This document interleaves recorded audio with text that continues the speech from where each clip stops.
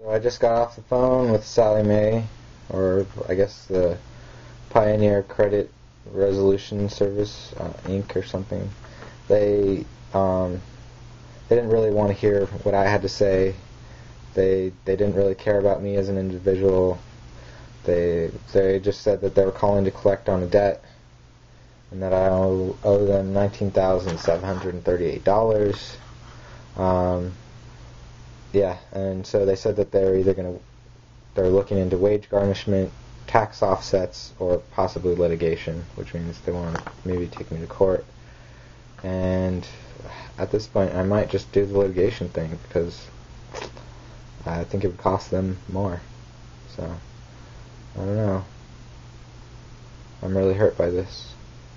And I asked them for help, and they just they said originally they said they wouldn't be able to extend the time, and now I've gotten them to extend it until tomorrow at 12 noon is when they are going to start trying to do more to me. So.